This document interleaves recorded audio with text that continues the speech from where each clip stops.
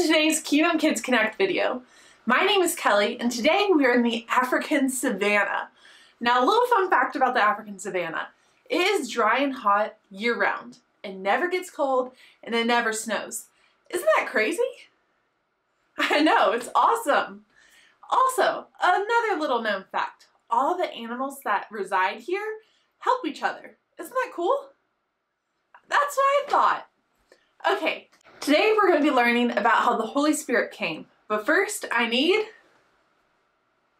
my book. You guys got it. Awesome. Well done. Okay, so here's the thing. I don't know where my book is. It's in one of these treasure chests, and I think you're able to see it, but I'm not. So, on the count of 3, can you tell me which one it's in? All right, ready? 1, 2, 3. It's in that one. But I thought you guys said it's in the left one. Oh, not my left, your left. That one. Awesome. Thank you so much for helping me get my book. Let's get on with today's story. The Holy Spirit came. On the day of Pentecost, Jesus' disciples were gathered together in Jerusalem. All of a sudden, a sound came from heaven. It was like a strong, rushing wind, and it filled the whole house where Jesus' disciples were staying. Then tongues appeared like flames of fire, and they rested on each of the disciples. The disciples were filled with the Holy Spirit, and the Holy Spirit gave them the ability to speak in languages they didn't even know. Now, Jews were in Jerusalem who had come from every nation. They heard the disciples' voices in their own languages, and they were amazed. How could the men from Galilee speak so many languages? Peter stood up and said, "I'll tell you what's happening." He reminded the people of something the prophet Joel had said long ago. God says, "I will pour out my spirit on all people. I will show you wonders in the heavens above and signs on the earth below. Then everyone who calls on the name of the Lord will be saved." Peter said, "You saw the miracles, wonders, and signs God did through Jesus. Even though God planned for Jesus to die, you used lawless people to nail him to a cross and kill him. But death did not keep hold of Jesus. God raised Jesus from the dead." Then Peter said, "You have seen the truth. Jesus is alive. He went up to heaven to be with God the Father. Do not doubt this," Peter continued. "When you killed Jesus, you killed the Messiah." The Holy Spirit convinced the people that Peter was telling the truth. "What must we do to be saved?" they asked. Peter told the people to repent, to turn away from their sins, and to turn to God. God will forgive your sins, and you will receive the gift of the Holy Spirit. "Be baptized in the name of Jesus," he said. Everyone who believed Peter's message was baptized. That day, about 3,000 people joined Jesus' followers. They learned what Jesus' disciples taught, and they met with other believers every day. They broke bread and together prayed.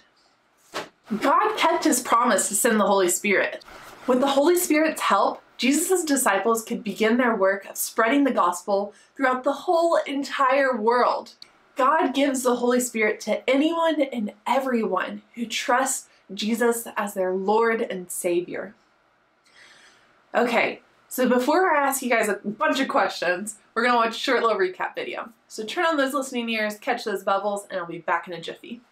See ya! Stories of the Bible. God sends the Holy Spirit. These are the apostles. Hello. They followed Jesus during his time on earth.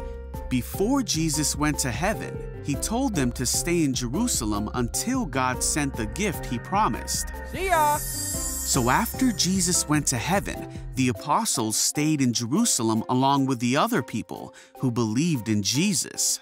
One day, they were all gathered together when there was a sound from heaven like a mighty windstorm. Whoa! Then what looked like flames appeared and settled on each of them, and everyone was filled with the Holy Spirit. The Holy Spirit gave them the ability to speak in other languages, and so they started speaking. At that time, there were devout Jews from every nation living in Jerusalem. When they heard the loud noise, they came running to see what it was. What's going on? When they saw the believers speaking in their own languages, they were shocked and amazed. Hey, do you hear this? They wondered, how can this be?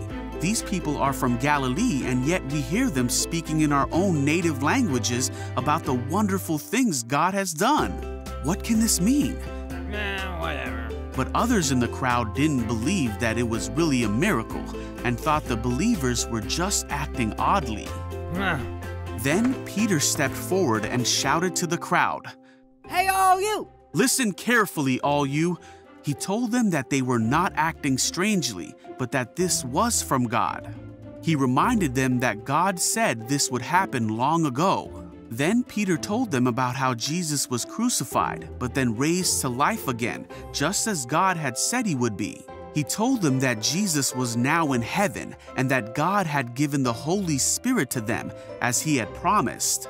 Peter's words changed what the people thought and felt, and they asked, "Brothers, what should we do?" Peter told them, "Each of you must repent of your sins and turn to God and be baptized in the name of Jesus Christ for the forgiveness of your sins. Then you will receive the gift of the Holy Spirit." Wow! Peter continued to preach to the crowd for a long time, and those who believed what Peter said were baptized. 3,000 people were baptized and added to the church that day. Then all the believers listened to the apostles' teaching and practiced what they taught. Hey! They met together in fellowship, shared meals, and prayed together. They were amazed as the apostles performed many miraculous signs and wonders.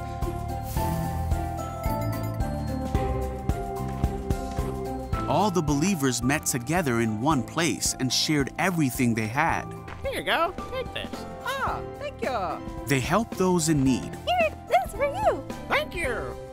worshiped together at the temple every day, met in homes for the Lord's Supper, and shared their meals with great joy, all while praising God and enjoying each other. And each day, God added to their fellowship those who were being saved. Question 1. Who was waiting for the Holy Spirit to come?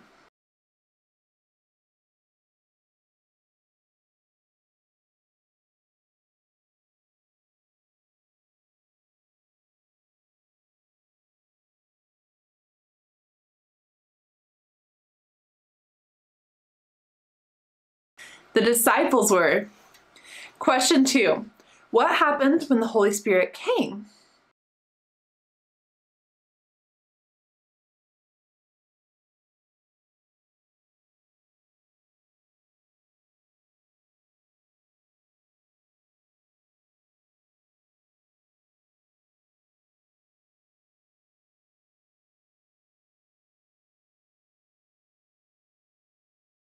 When the Holy Spirit came, a sound like a rushing wind came from heaven. Tongues like flames of fire rested on each person, and they all spoke in different languages. Question 3. How did other people react after the Holy Spirit came upon the disciples?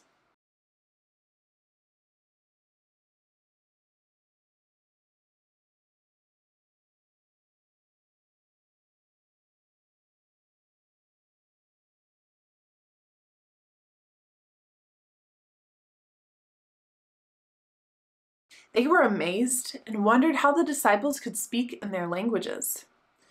Last question. What happened after Peter's sermon?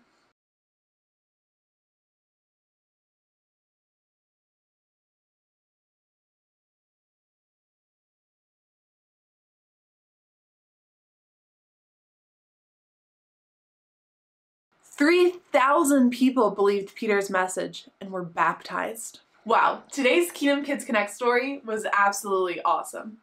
If you ever have any questions about what it means to make Jesus Christ your Lord and Savior, or if you've already done that and would like to receive more information on baptism, please do not hesitate to ask your teachers or your parents or even me.